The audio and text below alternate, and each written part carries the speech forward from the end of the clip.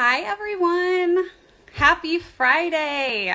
I am so excited to be here and share with you my story. But isn't this group absolutely amazing? It has completely mind blown. The engagement and the participation.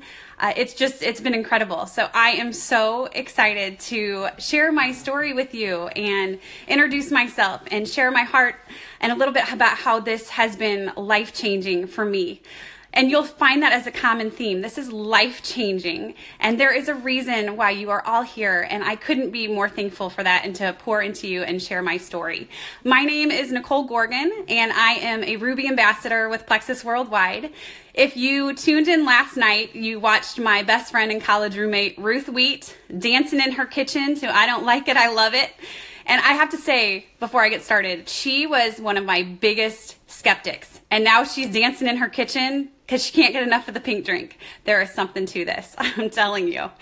But I just wanted to share my story. And I wanted to start by saying that I wanted to take you a step back to when I was old enough to start filling out my own paperwork at the doctor's office. So if you can become familiar, with the wellness exams, the physicals, you get that one-pager sheet with like 75 different boxes listed of ailments and illnesses and conditions.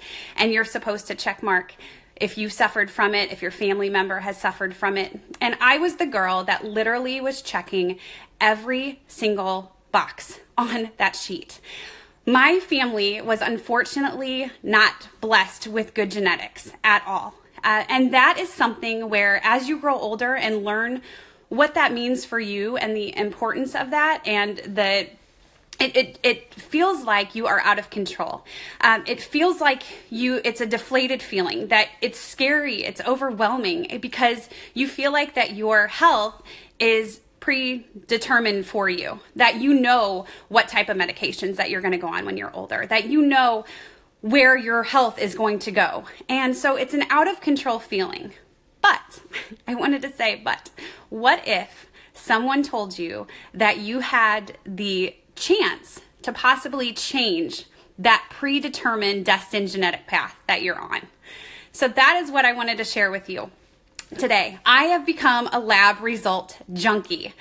And here is why. A little bit about my background. I have been battling with genetically high cholesterol since I can remember. And when you're a kid and you're a teenager and even in your 20s and 30s, you hear the word cholesterol and you're like, oh, that's unfortunate for me. But it's scary because you don't feel bad from the outside, but you're terribly, terribly unhealthy from the inside. And here is a little bit about my story.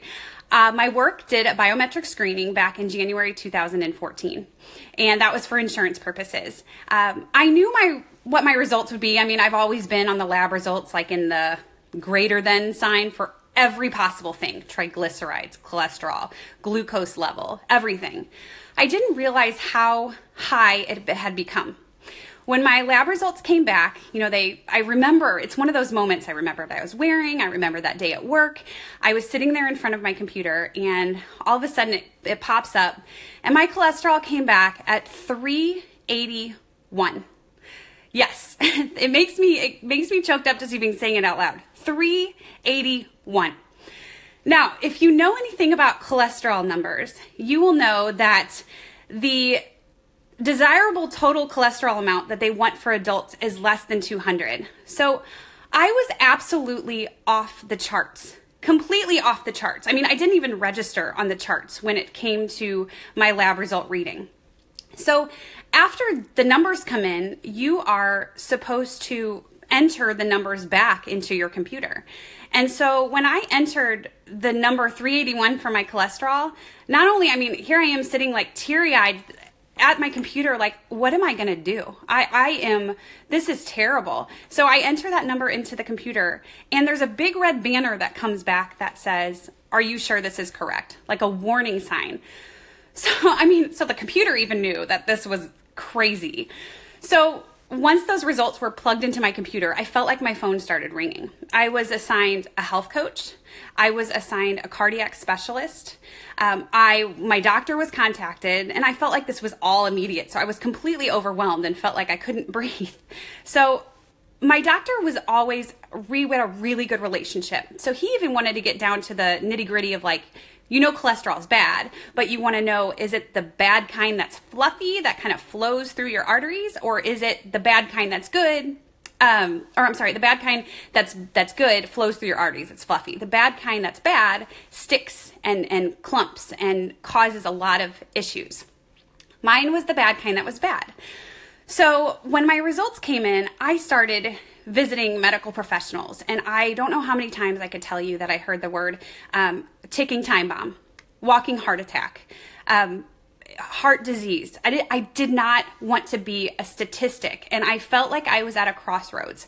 When I went to my cardiac specialist that I was seeing, they said, just change up your diet and exercise a little bit more, which was fine. I mean, I didn't eat the best, but I didn't feel like I was eating, fried foods all the time and really high in cholesterol foods. So then I went back to my doctor, and he basically told me, look, you could eat lettuce every day for the rest of your life, work out 7 days a week, and this was not going to make a dent for you. And he did not feel comfortable putting me on a statin because of all the side effects, because of my age. And so I again was getting conflicting information. So I wanted to tell you, so I watched my friend Jen on Facebook post for over a year, and I was watching and I was intrigued, and I was really happy for her and happy for her success. But what really caught my eye was a lab result that she had put up, and it was a before and an after. And so I thought, oh my gosh, how in the world is this pink powder gonna mix with this water and somehow help balance and control my lipid level and the fat substance in your blood? Because my triglycerides, you guys, were off the charts as well. And that's the fatty substance that you have in your blood that you just don't want. I mean, it's so extremely dangerous and unhealthy. Outside of my cholesterol, I just wanted to give you a day in the life of also what I have been going through and feeling like. I would get up, I would go to sleep. I would wake up exhausted. Anybody do that? Anybody go to sleep and you think you get a full night's sleep, but really you're tossing and turning, and you wake up and you're exhausted and you feel like you haven't had 1 hour of sleep? So I would wake up exhausted. I would go to the gas station. I would get one of those gigantic Diet Cokes. Like, I had to have my Diet Coke to function, at least what I thought in my head. Or those full throttle energy drinks. Does anybody drink one of those? I can't tell you how many I would have during the day. Scary, right? So many chemicals. And I started getting to the point of feeling like I had to have that to function throughout the day. I'm a mom, I'm a wife, I'm busy, I have a full-time working job. How in the world I need to make it through the day? So sometimes I would be known to, I've done this before, not even scared to admit it. I would go out in my car at lunch, set my alarm on my clock, take a nap. Seriously, at this time I was like 27 years old. I just couldn't. I was so tired all of the time. I had recently lost my dad, which, going through grief and feeling just the stress that does to your body and takes a toll on your health, I was always in pain. I've always had digestive issues, but I was in pain when I ate anything. I couldn't feel like I didn't feel comfortable in my own skin. Outside of being addicted to soda, I was getting colonoscopies and endoscopies all of the time. And thankful that I would wake up in the recovery room and they wouldn't say that they had found anything, but I would get written up another prescription medication, or they would say, nope, everything looks fine. And I knew it wasn't fine. I knew it wasn't fine. So sometimes you have to be an advocate for your own health. So enter my friend Jen. Watching her on Facebook, I decided, what the heck? There's 60-day money-back guarantee. I'm not going to tell anybody. I am not telling anybody. I'm a secret pink drinker. I was a secret pink drinker in the beginning. That's how my mindset was. I didn't understand and didn't know what the possibilities were with this, which is why never in a million years did I think I would be here sharing my story. So I started Plexus. And if any of you can be familiar with this, you know how it's New Year's Eve and you're like, okay, on Monday, I am going on a diet. I am going to exercise every single day. This is happening all year long. It's happening. And then like 2 weeks you go in and then you're on your A game, and then something happens and life gets busy, and then you just fall off. I thought Plexus was going to be that for me. I thought that I was really excited to take my products. I was really excited to see what it could do for me. And what happened? Exactly what happened. I let it phase out of my life slowly because I wasn't being consistent. I wasn't being true to myself, and I wasn't drinking the required amount of water. What I slowly realized as soon as I stopped and I was like, oh, okay, just let this phase out like anything else that I do, I missed how I was feeling. I didn't realize how the energy I was feeling. I didn't realize that I was sleeping better. So I remember reaching back out to my friend Jen, and I said, I'm doing this. I'm doing it. I'm committing. Let's do this. So I am a lab result junkie, and I remember sitting at my computer again, 9 months in to my Plexus journey. And I have to tell you guys, literally life altering numbers. My cholesterol decreased from outside of the extreme dangerous level off the chart down into the high 200s, which I can't even tell you the last time that I was been. I remember when I had first started Plexus, I had taken the ingredient list to my doctor, and he went through every ingredient and said, there is absolutely nothing in here that will hurt you. It's all, plant-based, natural. If it works, that's great. If not, no harm, no foul. I sent him my results, and he was blown away. His words were, keep doing what you're doing. Keep doing what you're doing. Those are some of the most beautiful words that I could ever tell you. And I'm telling you, if this is something that you decide to start, be committed, be true to yourself, stay on track, because the only one that's going to be the roadblock is you. And I was the roadblock. And once I started and stayed committed, I'm telling you, things have absolutely magically changed because of these amazing products. I have not seen my gastroenterologist in over 2 years. His words were, I did have a follow-up because it had been so long since I had gotten any type of colonoscopy.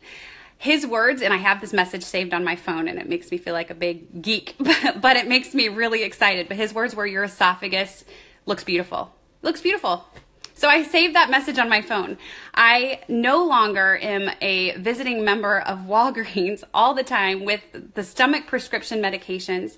You get your gut healthy, and you balance out your body from the inside out, and magic, beautiful things happen. I never thought that I had a blood sugar issue.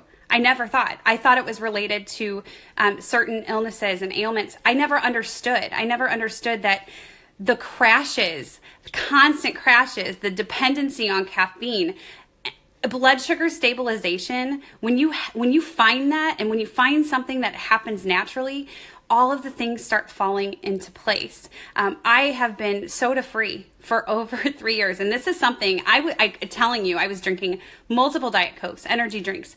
I didn't want to give that up. I loved the taste of soda. I loved my Diet Coke. Like it was something, a treat that I looked forward to every single day.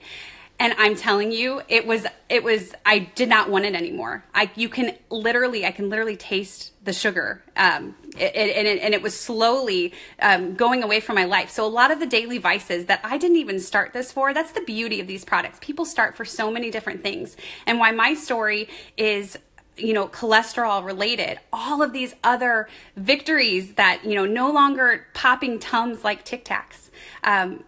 Getting my life back. I am the mom that I want to be, and I am the wife and the friend that I want to be. And I feel like that these products have really given my life back and given it away and brought me a purpose to where I never thought that I would be. But just because you have this DNA blueprint, that you're given, doesn't mean that you can't start paving your own road.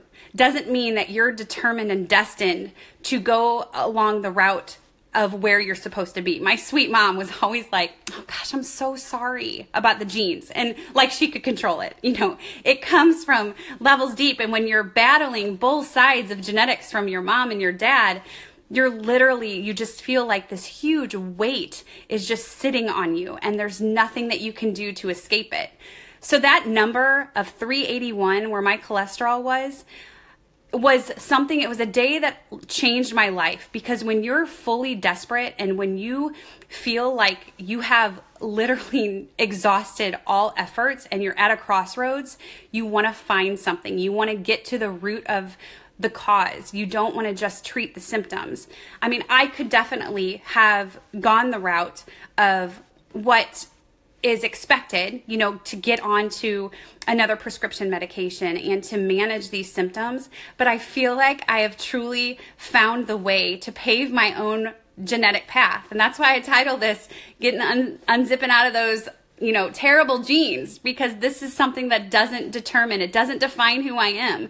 And maybe down the road, as you know, my family continues, those genetics will change for them too. But it's just something I wanted to share. I hope this offers some hope, you know, some faith. Give yourself some grace if this is something that you're dealing with. There is a better way. There is a way that you can find to offer yourself to give that chance. But taking that chance and taking that leap is so worth it. And I understand, I was a huge skeptic. And now I think it's kind of funny, you know, when I'm going to family functions, I cannot stop talking about these products. I can't.